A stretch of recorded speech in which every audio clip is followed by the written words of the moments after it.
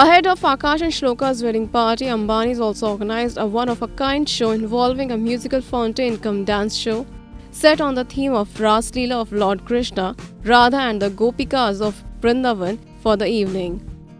Wife of Mukesh Ambani, Nita Ambani took the center stage and performed classical dance like a happiest mother on Achyutam Keshavam Vishwa Damodaram song. Check out her graceful dance.